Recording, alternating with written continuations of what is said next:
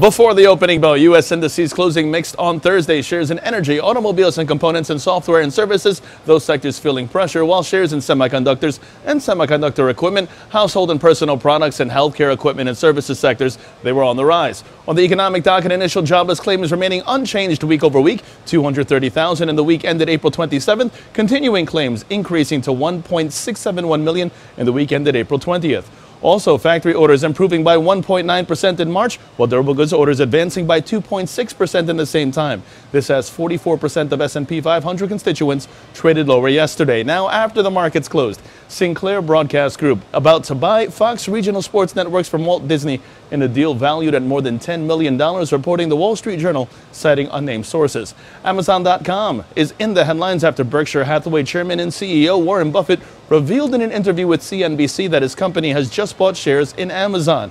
Moving on, CBS reporting first quarter adjusted EPS of $1.37. As the company pointed out, entertainment operating income of $530 million for the first quarter of 2009 increased 9%, while cable networks operating income of $175 million for the first quarter of 2019 decreasing 26%.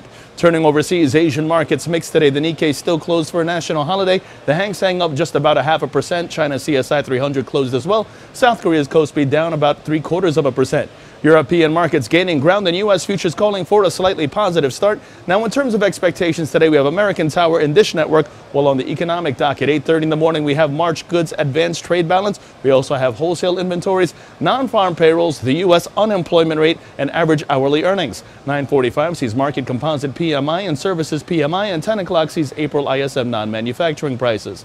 Turning over to the markets, the S&P 500 is where we begin. That sees its key resistance 2932.25, while the Nasdaq sees 7682.50 in sight and is in focus. As long as 77.87 is the resistance, expect a return to 77.11. Short positions below 77.87 are favored, with targets at 77.11 and 76.82.50 in extension, while the Dow Jones sees 26,145 in sight.